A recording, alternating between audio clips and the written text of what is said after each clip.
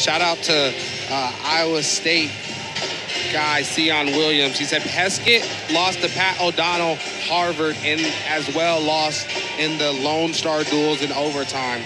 But you have David Carr as of now, you have Gable, and you have Cale Sanderson. Yes, and we're talking about guys at the top of the mountain who through a career have been able to pull that off. And when you think of all the matches on the road, that really is something. Okay, 174 pounds. MJ Gaitan, redshirt freshman, another freshman who's wrestled so well for Kevin Dresser and his staff, boding so well for the future of Iowa State wrestling. Jared Simma, Jr., who's ranked 30 in the country, and that is something because that means the person doing the rankings thinks you're going to be in the NCAA tournament. He comes in 11-5, and Gaitan comes in 14-5.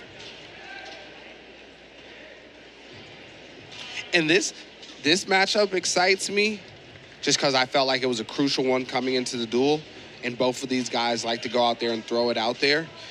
MJ Gaitan more of a pinner, I think. Simma just gritty and finds ways. But this could be one of those matchups, I think, at some point, Tom, maybe later in their career, could be like an MMA matchup.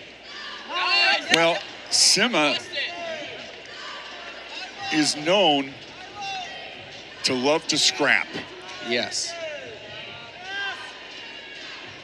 The Daktronics Open champion. You know, we saw Gaitan in our last home match against West Virginia pin Brody Conley, who was ranked 17th, in just 38 seconds. And I think I had said, well, he has said, Gaitan that is, I don't go in there looking for a pin.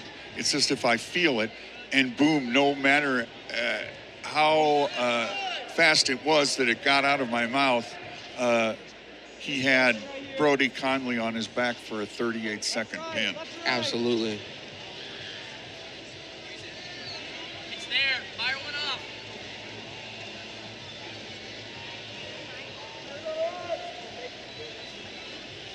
It's Gaitan on an 8-match winning streak as Simma is in here. Great action right there. Simma gets to the high C. Gaitan rolls through, another roll through right there from Simma. No hands touching, reaction time is good, and he's gonna touch the hand. And that is 3, the opening salvo here in this match between two more ranked wrestlers. That was pretty wild. That was a little bit of magic right there from MJ. Well, and it's these kind of matches that start showing you all that a wrestler has in his repertoire. Absolutely. I really just like when, you know, you got two programs, they're in great shape, and both of the teams look to score points. Great escape right there from Simma, and he immediately goes to the 2-on-1, looking to push the action. Gaitan's gonna have to be careful over here. Yep, I think that's the right call. It was a year ago when Gaitan beat Lance Runyon of Northern Iowa in the duel last year up in Cedar Falls that gave the Cyclones a big lift on the way to the win. And then 2 years ago, you had the match that went right down to heavyweight, and the crowd just as frenzied as you could imagine.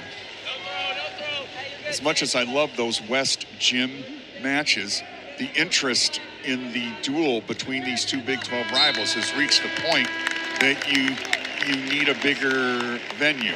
Yes. But those West Gym days were great. Great right here. Nice roll right there. That was just a really great sequence for both guys. And I think the thing that you're seeing, you know, for both of these programs, the UNI team is behind us right here on the call. But, like, you see the guys wrestling with the guys. There's such a great camaraderie. Both guys are nice. Roll through right there. Look out here. It could be curtains as the count is on. He's got the 4 down on the mat. The ref does. And great job right there from MJ Gaitan. Great awareness. I don't know if he's going to be able to solidify that pin in this situation. Simma, oh, man, throws the leg over the top. Well, that's a chance that says, hey, this isn't over. Great fight right there from Simma. So Gaitan, 7-1. Side headlocks, getting the count. Gonna have to let that go. Very similar records between these two guys. And there, a nice duck under from Gaitan. Great action over there on the edge.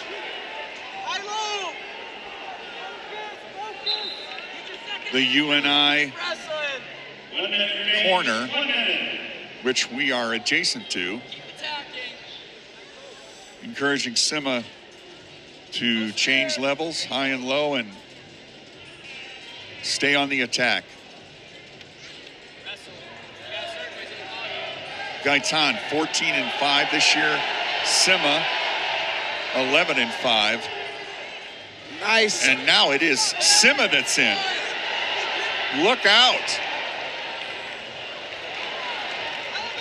And they are moving and grooving down there. Great awareness from Simma. He's going to have to get that leg back.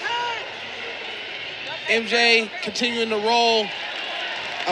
Leaves the whole situation. Simma gets in on an attack. So both wrestlers, look out now. It could be another pin. Goes cradle. It's not there. Rolls through. No points. Oh, my gosh, Tom. And that's why it doesn't matter how many points are scored. It matters. And both of these guys with a commitment to action and such commitment in their own moves to risk being in danger, which, you know, sends a heart attack to the fans on both sides. And I'm loving it. Ba, ba, ba, ba.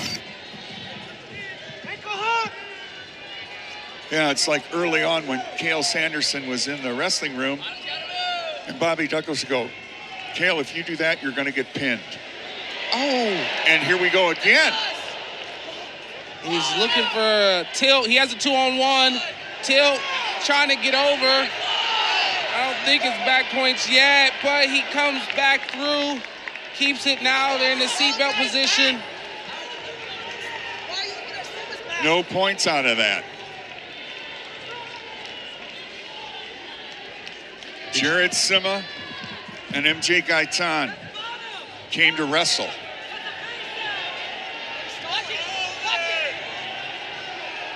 He's looking for the cradle, looks to roll through, it's not there. And now he comes around and gets 3. That's big. Huge. 9-2. At a huge time too, Tom. I'm just amazed at how these guys are willing to put themselves in danger to put the other person in danger. Yeah. Simma looking for a reversal right here.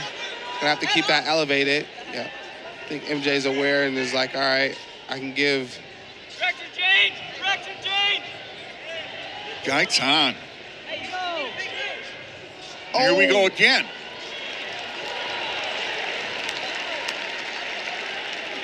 The roll through.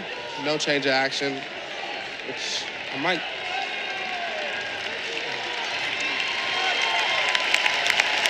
And the final seconds ticking off the clock. The fans coming to their seats here. And MJ Gaitan moves to 15-5 on the season. But the love from these fans for the action of both of these wrestlers here today and MJ Gaitan in general throughout the season, they know this is another freshman that's building a fan base for the way he wrestles. Absolutely. And you love to see people go out there to score points.